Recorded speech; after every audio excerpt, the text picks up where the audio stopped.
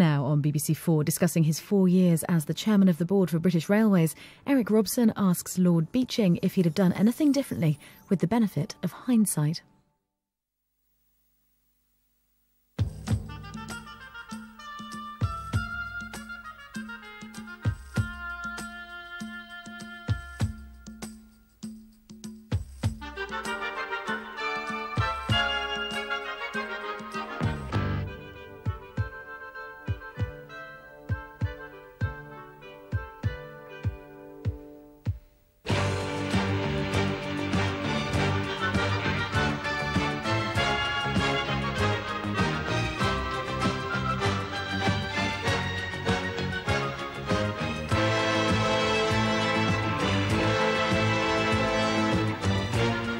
The Beeching plan for the future of our railways was published 18 years ago.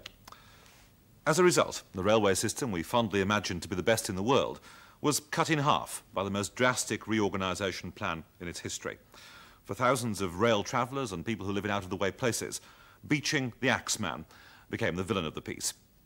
But with hindsight, does Lord Beeching still think he was right? Would he do the same again?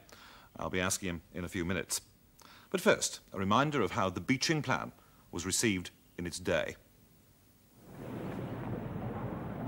At the end of the 50s, British railways were in a mess. A decade before, they'd been nationalised out of bankruptcy. They briefly paid their way, and then began the seemingly inevitable slide towards losses of £100 million a year or more. Engines and rolling stock were hopelessly out of date. On a network that hadn't changed much since the days of Victorian railway mania, thousands of miles of branch line lost money on every rare passenger they carried. Profits should have been restored by freight, but that was already being seduced onto roads that had a price advantage and, more important, the blessing of government. Ernest Marples, the Transport Minister, was opening a new era of British transport. Railways, like canals, were out of date. This was the age of the road. Now, sir, this motorway starts a new era in road travel. It is in keeping with the bold, exciting and scientific age in which we live. It is a powerful weapon to add to our transport system. But something had to be done with the railways, and the man Marples picked to do it was a director of ICI, Dr. Richard Beeching. His appointment wasn't popular with railwomen or the opposition Labour Party, not least because he insisted on keeping the same salary he had at ICI, £24,000 a year, compared with the £10,000 a year paid to his predecessor at British Rail. We soon saw what we were getting for our money, an uncompromising new structure for the railways, and a boss who refused to pull his punches. A year ago, only a super Micawber could have been optimistic about the possibility of making a widespread national railway system pay again. There was no evidence to support such optimism. No changes were envisaged that could be expected to bring solvency. And even a few months ago, although our hopes were growing, we still had to be cautious.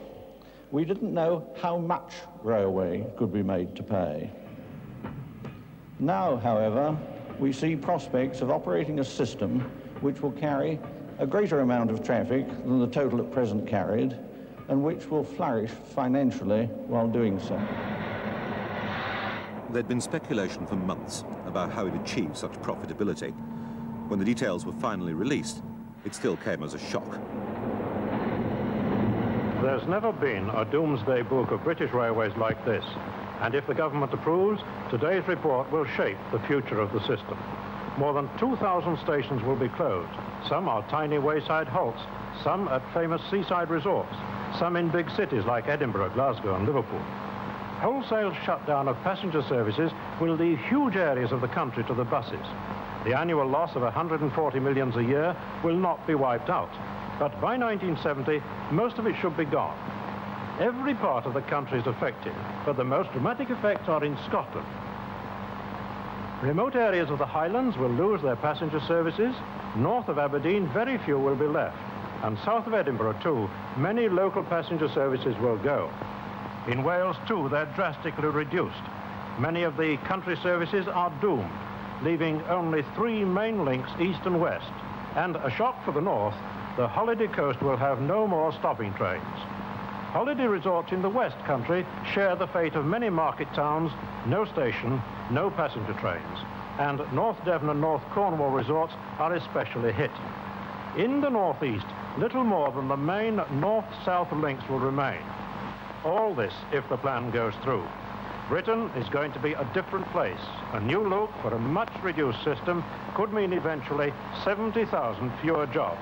Some of the cash compensation has already been agreed with the unions. But make no mistake about this. This is going to be a big upheaval for Britain, but particularly for the men of British Railways. The uneconomic passengers of British Rail faced upheaval too. From now on, many thousands of them would be buying a car or on the buses. Much of the serious press of the day applauded the Beeching plan as the only way of cutting the railway losses.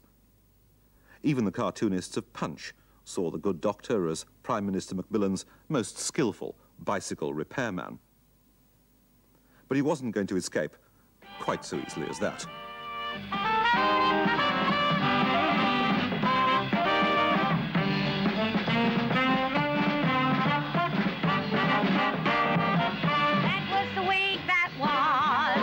Get a continental look.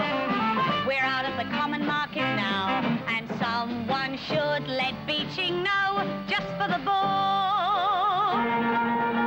Oh, Mr. Porter, what shall I do? They've taken away your station, though your uniform is new. I'll have to get to London the best way I can see. Whoa, Mr. Porter, what a tired chap.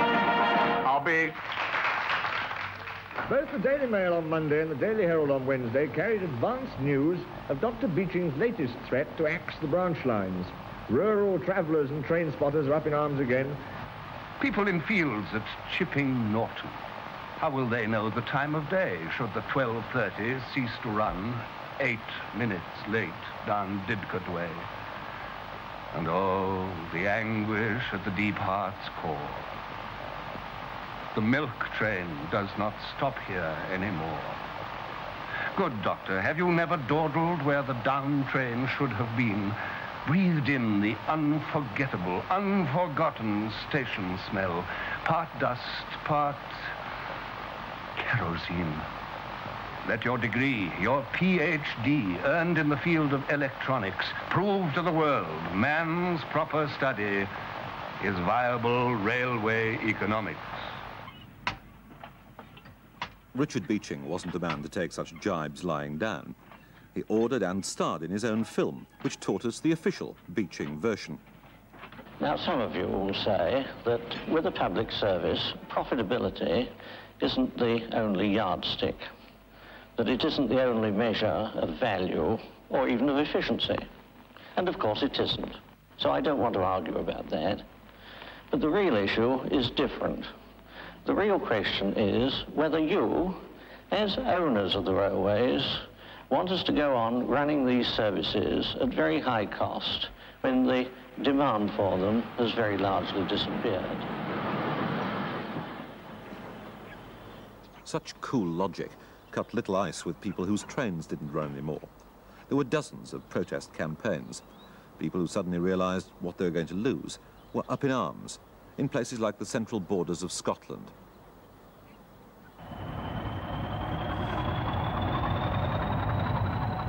It was an absolute bombshell for the whole area. And when you consider the likes of Hike, these places was about 16,000 population, and no train service, absolutely ridiculous.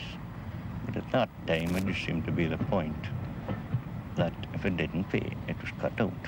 Nobody took time to sit down and say, well, can we make it pay? The cash seemed to be more important than human beings. The protests were noted, but the restructuring went ahead as planned. The trains stopped, and Dr. Beeching stuck to his guns.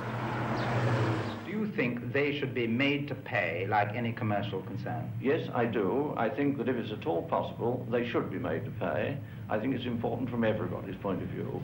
Isn't there something to be said for the railways being run as a service to the nation rather than on the strict profit and loss basis of a private company?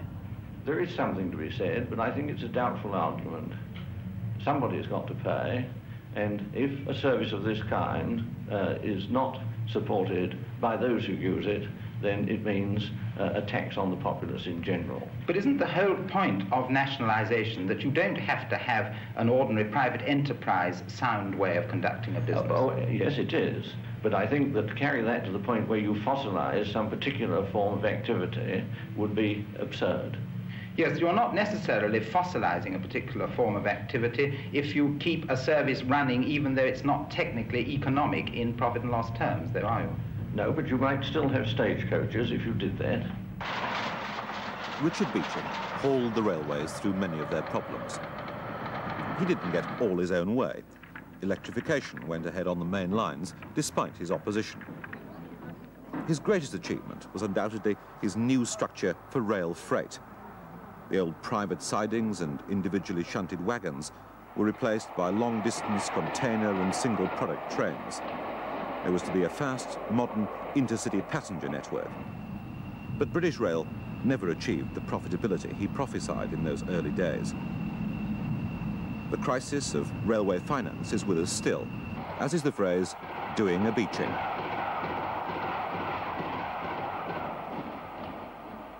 From what's happened this week to what's going to happen this summer. May, government announces new Beeching plan for Britain. Armed Forces, Royal Family and State schools all found uneconomic. Axed replaced by rural bus services.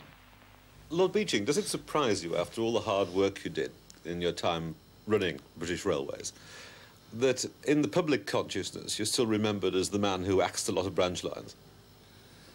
It doesn't surprise me, no. I think it's a little unfortunate, from my point of view, unjust, but it doesn't surprise me. It's a nice, simple idea to fix in one's head, and after all, most people aren't remembered at all. You can't really complain if you're remembered on an oversimplified basis, can you? But with hindsight, do you wish you hadn't closed those branch lines? Oh, no, not for one moment. I'm only sorry that the planning that we did during my period as chairman of the Railways Board wasn't carried further to completion. So there are lines in existence today that you feel should have gone years ago? Yes, about half, or something like half, of the so-called trunk route system of the country should disappear. It would still leave us with more railway trunk route than there are trunk roads in the way of motorways in the country. But could you give me an example of a line that's in use today that you feel should have closed? Well, it would be dangerous for me to start talking now because, quite frankly, I'm out of touch with the loadings on the various lines. But there were 2 lines to Birmingham, one of which could certainly close. There's an East Coast route to Scotland and there's a West Coast route. The West Coast route carries nearly all the traffic. The East Coast route beyond Newcastle could be closed without any hardship to anybody except people in Berwick-on-Tweed. Can I take you back to that time when you were plucked out of industry by Ernest Marples and given the job of running the railways, doing something with the railways? What were the terms of reference you were given when you went to the British Railways Board? Well, of course, a lot of people ask this question, and while I was in office, a lot of MPs used to say, well, of course, we think you're a good chap and you're doing a very good job, but your terms of reference are wrong. Well, I didn't have any terms of reference in that sense, other than the Acts of Parliament by which the railway, the nationalised railway organisation had been set up, and by which it had been, the responsibilities had been modified subsequently. The Acts were the terms of reference. There weren't any special instructions. I never received any. I didn't expect to receive any, and I wouldn't have thought that it was proper that I should have had any. But what those MPs are probably getting at is that you did appear to be looking at the railways in isolation, not looking at it as part of an integrated transport policy. Quite so. Well, this was said, too, very often. But of course it was totally untrue. You can't examine a business, you can't see what traffic is likely to be available to the railways, what the advantages of the railways are relative to other forms of conveyance. You can't do the job without considering all the alternative forms of transport. So the planning was done with a very lively interest and a considerable research into the capacity of, the merits of, and the loading of the alternatives. But at the same time, you did seem to accept what many people would argue is a bad system, and that is the hidden subsidies for road transport, which actually leaves railways in a pretty bad position from the word go. We didn't ignore it. In fact, we published a report drawing attention to the fact that the trunk hauliers on the motorways were not paying their fair whack of the cost of providing those motorways. We weren't ignoring it. We publicised it, and of course it was for the ministry to take action on the basis of these reports when considering the balance between road and rail. We certainly didn't ignore it. But given that you went for, in rail freight terms, you went for a preferred system, which was through trains, complete trains of freight, doing away with individual wagon loads, you did seem to be giving up the fight in quite a big part of the battle, and just giving the rest away to the roads. No, that wasn't giving up the fight. That was recognising the natural strengths and weaknesses of the railways and exploiting the strengths and withdrawing from those parts of the overall operation, of the overall freight movement in the country, which was not suited to rail. Just to give you an example that brings this home very sharply, when I went to the railways, it was an established practice for road hauliers to take traffic down to Plymouth and then put it on rail for distribution in Cornwall. So they were doing the trunk haul that the railways were suited to, and then giving the railway the job of distributing on a fine scale over a large rural area, giving the railway all the dirty work to do and taking the natural railway part of the operation to themselves. Now, my proposals were to emphasise and attract as far as possible the trunk movement of freight in the country and to leave the distribution, as one must do, to road hauliers for the fine-scale collection and delivery of these bulk flows. People concerned with road haulage today, I think, are accepted to be a fairly powerful lobby. Was that a noticeable lobby in your time? Was it putting pressure on you? It didn't put pressure on me. It was a powerful lobby in my time, always has been. But the pressure wasn't put on me, it was put on members of Parliament. Were they putting pressure on you? Sometimes, but not very much. No, I wasn't strongly conscious of pressures from the road hauliers. I was quite aware of their point of view, of course, and I had quite amiable relations with them generally, while agreeing to differ with them over quite a few matters. Did you have political support? I mean, did you find that the cabinet generally backed you during your time? By and large, yes. I had support from the Prime Minister, who was responsible for appointing me. I had support, of course, from Ernest Marples, who was behind the Prime Minister's appointment of me. I had general support from the Cabinet as a result of Cabinet decision to accept the planning that we'd done. Of course, that didn't stop MPs from reverting to a rather more troublesome view if some issue arose in their own constituency. Even ministers could be troublesome if they ran into an unpopular action in their own constituency. So did they try to lean on you? From time to time, and I leaned back. But looking at some of the effects, sticking with freight for a minute, of so much freight being on the roads now, I'm sure anyone who sat in a traffic jam on the M1 behind all those heavy lorries must ask if it doesn't stem from some of the things you did, that all that stuff is on the motorways. I mean, couldn't some of it be on the railways if it hadn't been for Dr. Beeching? Oh no, none of it is on the road because of me, because I didn't diminish in any way the capacity of the railways to trunk haul freight. Could I turn to a couple of things that have happened since your time? Now, railways are very economic on energy compared with road transport. Would it have made a difference to you in the sort of freight you'd have carried, the number of lines you'd have left open, had you been able to foresee that we were going to go to an energy crisis in 1974? Well, it would certainly have made some difference, but not a dramatic difference, I think. You say that the railways are very cheap in energy compared with road transport. Well, let's say they are more economical, but when you can take energy into account with other factors, the only common measure is cost. And we would have had to treat it in that way if we were doing the sums now. And it would have had some effect in swinging the balance in favour of railways, but not a great effect. It would have cut down the break-even distance beyond which railways are cheaper for trunk haulage than road, from, say, 120 miles to 100. But it wouldn't have... you see, there aren't many distances in this country where freight is hauled for much more than 100 miles, so that it wouldn't have transformed the whole equation.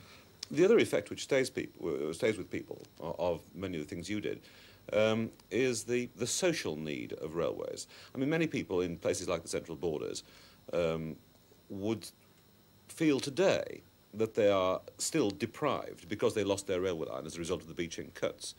Do you not feel that railways should be treated more as a social service than you treated them in your day? Not more as a social service than they were treated in my day. You see, you're talking about rural lines where the total traffic on them was very small, where a comparable level of service could be provided by buses for about 1/10 of the cost. And you must realise that even the buses now in those areas are in trouble, costing as they do 1/10 as much. They're still in trouble. And being closed, yeah. And being closed. So that it's difficult under those circumstances to suppose that we close the railways prematurely. There isn't a great sense of hardship in the country. It would be silly to pretend that nobody anywhere suffered hardship, but there was very little hardship as a result of these railway closures, and there's never been any evidence of a widespread degree of hardship as a result. So it's a sort of sentimentality, you say, which makes people hanker after their old railway? Well, of course they weren't using them when they were there. Do you think, though, that much of the work that you did, many of the savings you made, have these things been frittered away since your time? Well, that would be unkind, wouldn't it? Let's say that some of the excellent planning that we did in my day has not been pursued to a conclusion with the vigour that I would have liked. Would we have been nearer to the age of the train if it had? We'd have been nearer to the age when we had a railway properly matched to the traffic pattern of the country. You see, when we put forward these proposals for the rationalisation of the trunk routes, we did this market survey and we looked into the future for 10 and 20 years.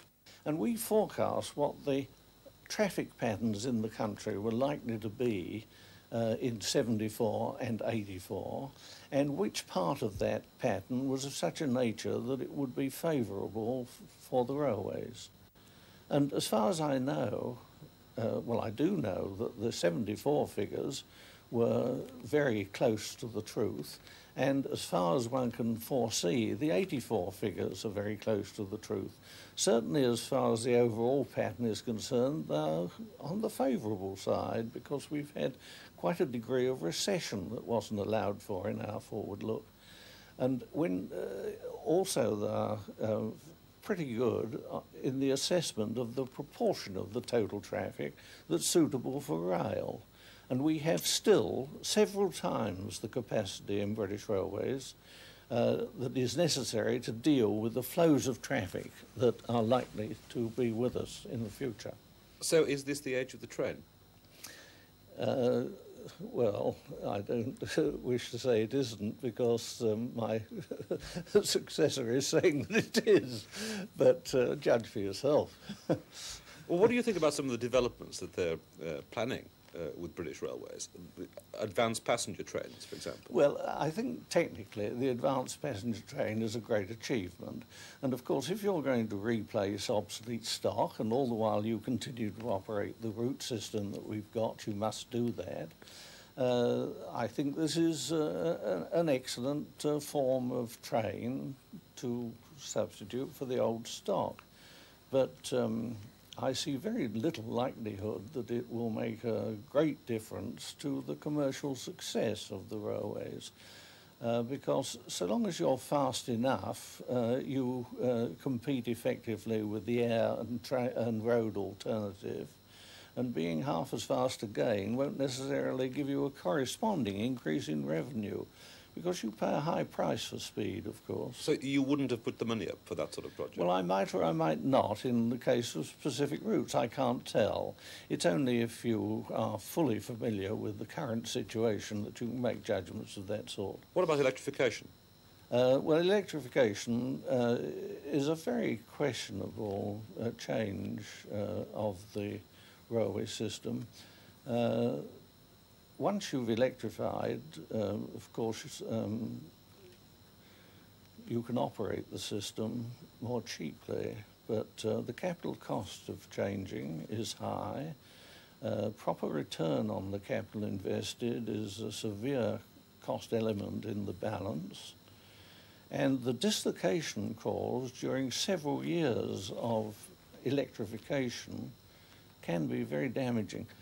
It was a great handicap to us. Did you enjoy your years at British Railways? Well, yes, I did.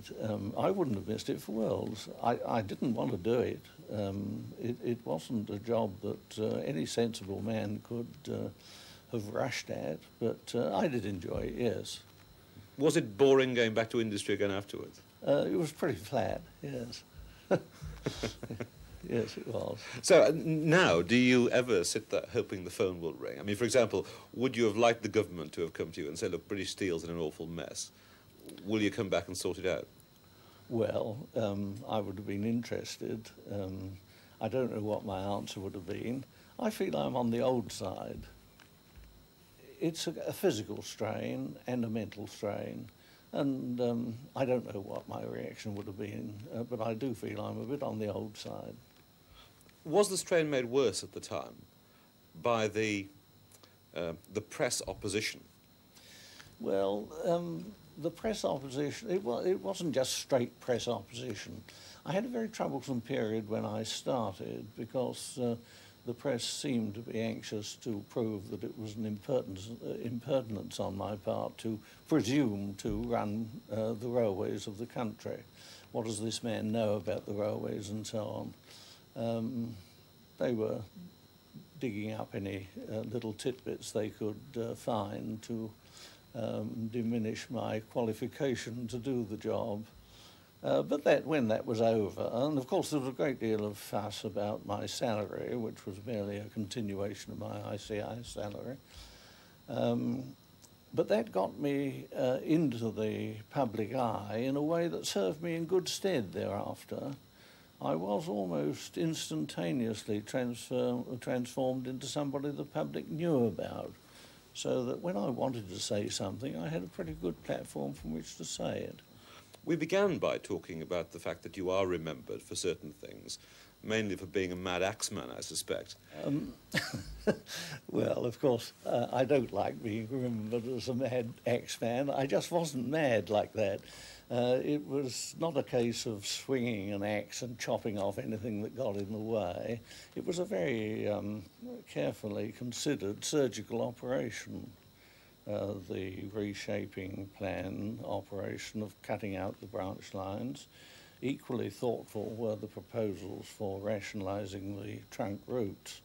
So I certainly don't like being thought of as a wild axeman. So you believe that people picked up the wrong end of the stick when they chose to look on doing a Beeching in that way? I don't know that people have, you see. I don't know to what extent people use the term with understanding. Some certainly do understand it. I had a lot of correspondence at the time and have had correspondence since, which show that a lot of people know what it was all about. but I don't know how many of them do.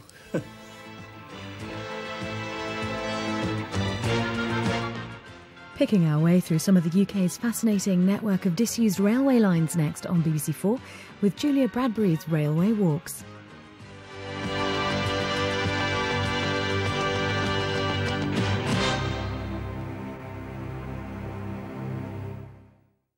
I used to be the Man Express. 40 years ago, a controversial report wiped out a third of our railway network. Shocking.